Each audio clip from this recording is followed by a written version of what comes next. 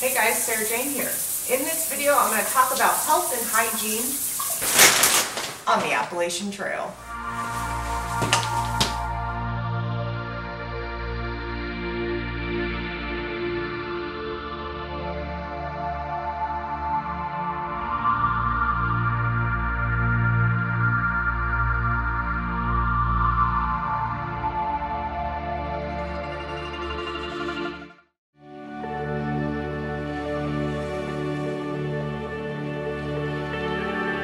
My plan is to complete the Appalachian Trail in 5 to 6 months. I will be preparing about 5 resupply boxes.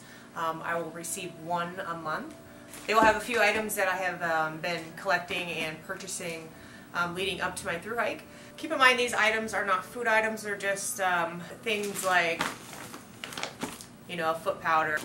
1 will go with, and then the other 5 will come in each box. Electrolyte tablets.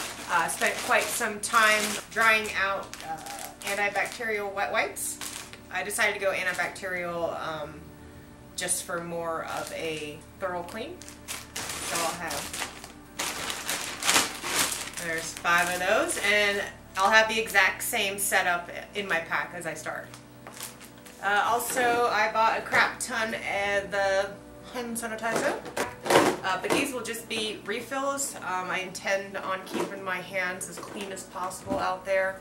During the winter months, and maybe the first 2 boxes, I got myself some hand warmers. Woo!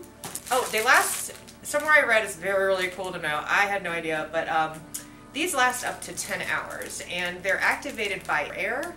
So if you use it for 3 hours and say you're done or you're warm enough or whatever, you can slide them into a Ziploc bag, push all the air out, and you should have the remaining 7 hours, if you only use the first 3, of heat. So they're not toast once you just crack them and open. You can actually save them and reuse them. I don't know if you knew that, but I didn't. Bought the roll of KT tape and busted it up. Most of the applications require 3 strips. I split them into 3 strips, and I'll have 1 in each box if needed. So I have special shampoo that I use for my scalp. I have psoriasis of the scalp, so I use T-gel. I feel like I'll probably use it every time I wash my hair, just to kind of give my scalp a little break. All my toothpaste. So I'll have 1 of these in each box as well. I also take a multivitamin for women. They also have men's if you're a man. Anyway, so I busted these up into individual little packets. Okay, so I have 37 month supply of vitamins, so I'll have 1 of these in each box. I'll also start with 1, obviously. I know I won't be getting a whole lot of showers, but when I do, I really like to get my ears clean. I got plenty of those in little baggies. And if you're wondering about these bags, oh my gosh, go to the craft department or Michael's and find these bags. So the 2 different sizes, they're absolutely perfect for stuff like this. Hello. And another thing to help boost my immune system, these emergencies are absolutely amazing, because sometimes the vitamins, when your body's like working that hard and it's becoming this well-oiled machine, the vitamins can be flushed out of your body faster, and you don't get all the nutrients that they provide. So when you put something like this into a beverage, a liquid beverage, they absorb a little easier into your body and faster, as your body's processing things faster too. So consider emergency.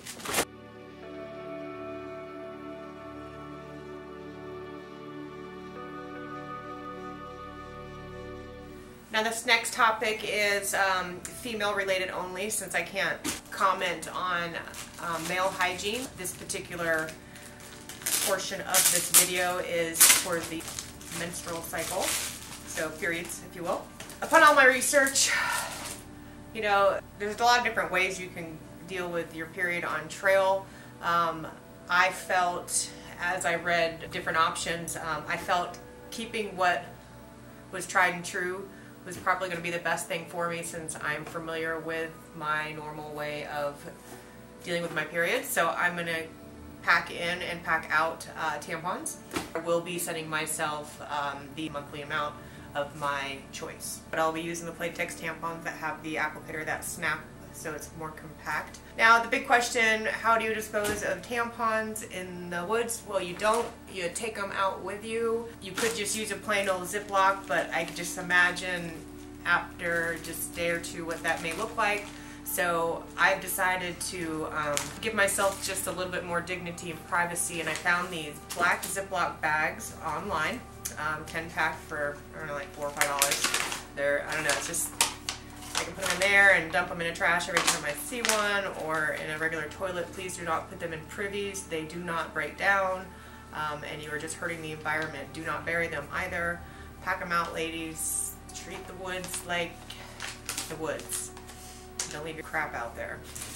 Anyway, so I'll have one of these, pack of my liners, and then my monthly amount of tampon products that'll also come with me, one per box. So that's my period plan. So I also have some upon request items that I'm calling them. Basically, I don't want one in every box because I don't know what my usage rate will be, or if I'll need them, or that I know I don't need one every month or something like that. So I'm calling these my upon request items. Bug repellent. I'll start with one, but in the winter months I don't predict me needing it, so I may not start with one, who knows. Since all my gear and clothing will be treated with soy or permethrin, and I will also be having one of those in my box every month to treat my gear. This will just be backup in case it's completely unbearable. Back that up, this is a head net. You probably won't ever see my face because I'll just be in this thing all the time. I might even use them in shelters when mice and other bugs are crawling around. Blech. As bug nets actually also treat with permethrin. Leave-in conditioner. Say what you will, my hair is long, it's fine, it's thin. If I don't cut it, I intend on if I can just wet my hair a little bit and put this in there just to kind of condition it a little bit. I don't know what a usage rate would be on this stuff, so I'll just start with one. If I choose to keep it, I'll request one, be dropped in a box or two here and there along the way. I will be starting with a tube of Body Glide. This is the Body Glide women's version for blisters and chafing. I've seen this used in lots of different ways. Be sure to familiarize yourself with what Body Glide can do for your thru hike. I wasn't going to do these, but I read an article how earplugs can benefit. So basically my philosophy behind the earplug is if I'm in my tent and just any night, I know I'm not going to be wearing them. That's where I wasn't going to do the earplug. I'm like, I want to hear everything, every twig branch, every bear, every mouse, every deer, every person showing up to camp late. I just want to be aware of my surroundings because that's the kind of person I am. The earplugs I read about in an article, one of the pros would be if you're at a hostel or maybe even in a shelter where there's multiple people. I'm a pretty good sleeper, but I'm wondering if the snoring is going to be a problem for me. I need to get my sleep, so I'm going to give these a shot. I'll start with them and then I'll have a couple sent to me if I feel like they benefit my thru hike. Also have some chapstick that'll be coming my way. I decided to go for the medicated, non-scented. Smells like paste actually, like paste that I used to eat as a kid. Anyway, they call it original. I just didn't go for the scented because it's not, I don't know, because it's non-scented, right? Isn't that what you're supposed to do?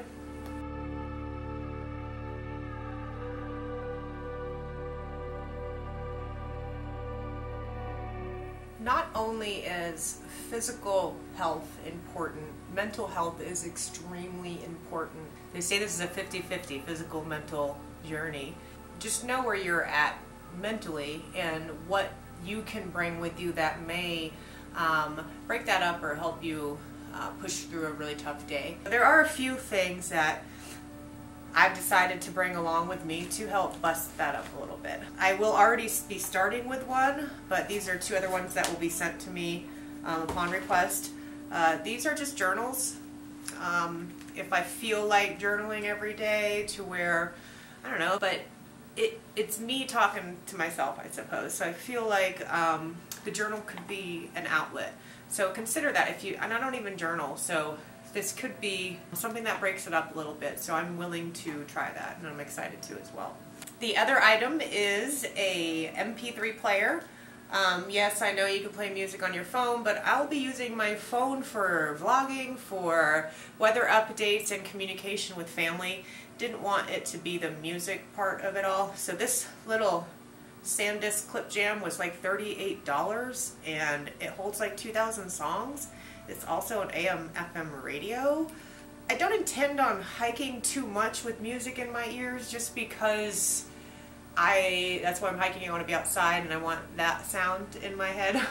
But again, this could be a substitute for the earplugs if I just want to block other people out. These are essentials anyway. If I'm going to be editing videos on trail, I'll need to keep that internally. Just another item to help that mental game. Just to plug into some music and just kind of get yourself out of it for a second. So maybe consider that, or not. Now the health and hygiene items I will be starting with in my pack. I have busted my bathroom system up into 3 parts. The first part being the exterior bathroom bag. That's something that'll be stored on the outside of my pack that I can grab and get to easily for bathroom breaks while I'm hiking. So I'll have like a wipe, a few toilet papers, hand sanitizer in here. Even though I have one hanging off my pack, I also want one in here, so I want to use it right away. A trowel will also be in that. Be sure to refresh yourself with the 7 leave no trace rules. You do bury your number 2 break, so be sure you are doing that. Just be sure to dig it 6 inches deep, crap right over top of that hole, bury it up, maybe with a stick, just don't let this touch any, number 2s, because then you also don't bring this with you. So you can put your toilet paper down there as well. Just remember, ladies, do not put your tampons or pads or anything else down a cat hole. They do not break down. Bathroom bag number 1 will also have my daily supply of feminine products during that time of the month, so it'll all go within this one bag. So that'll be bathroom bag number 1, the exterior bathroom bag. And I can just describe bathroom bag number 2. It's really not like a bag, it's more or less like a bulk stock, the rest of the roll of toilet paper, because I don't want to carry the whole roll. The rest of my wipes, so this will just be in my pack somewhere, and I'll only take 1 or 2 out for my number 1 pack. And then I'll also have my remaining feminine products that I need during the month. And that'll be it for bathroom bag number 2. Then I have bathroom bag number 3, and this is basically oral hygiene. I slipped my monthly supply of vitamins in here because it's most likely I'll be taking my vitamin after breakfast, so might as well keep it all in one spot instead of having to dig through a first aid bag to find the vitamins I take every day. Inside this bag, very simple, I have retainers to keep my smile straight, my floss, and I have practiced flossing without a mirror. Pretty darn good at it. And of course my toothbrush and toothpaste. Originally I had saw the handle off, but you know how hard that is to brush? I guess you can imagine this being one. It's not, I don't feel like you get the right angles and the pressure right in the right spot, so I decided to go with the collapsible handle one so I can still have the the angles right. Be sure to take care of your teeth, people. Especially if you're not used to eating all these sweets and Pop-Tarts and Snickers and all this junk food out on the trail. Cavities are very expensive. I have this, it's Maggie and Major. I have this bag that'll be in my pack. I would highly suggest not using these zipper ones, because after a while, even though you zip it closed, it'll pop open. I've been using the freezer bag, quart size zip bag. I like those a lot better. So, inside this crazy bag, it'll also be in my pack. This is Leukotape. I don't intend on having the entire roll, clearly. I gotta figure out a way to bring some with me. Great for blisters, and just sealing some hot spots in the skin for your feet. The Q-tips.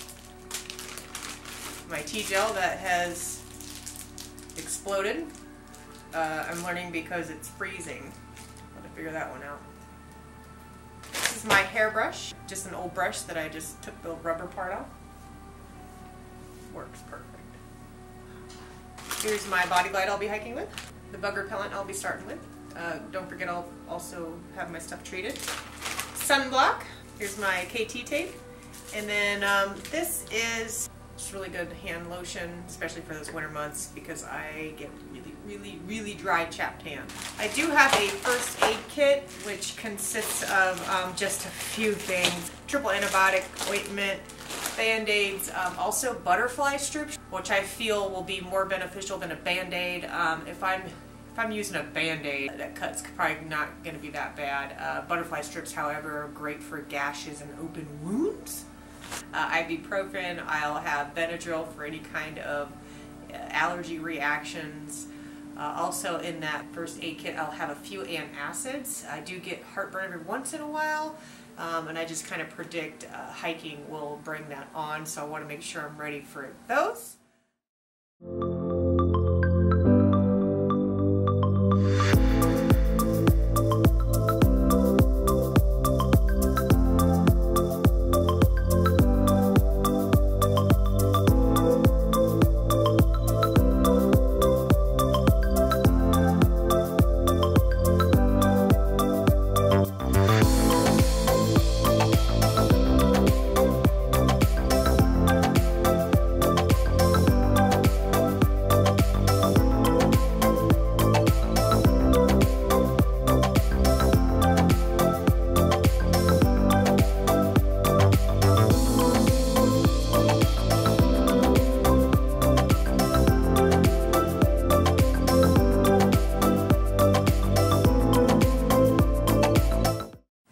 Concludes the START series, Health and Hygiene on the Appalachian Trail. If you have any questions or comments, or you want to add to the content of this video or make other suggestions that I have not listed here, please do so in the comment section below. I'm always eager to read what the community has to say about topics that are passionate to me as well. So anyway, comment section below. Give this video a thumbs up if you found it useful. And if you've not subscribed, go ahead and subscribe to my channel so you can be updated when I drop videos. Anyway, thanks for watching, guys.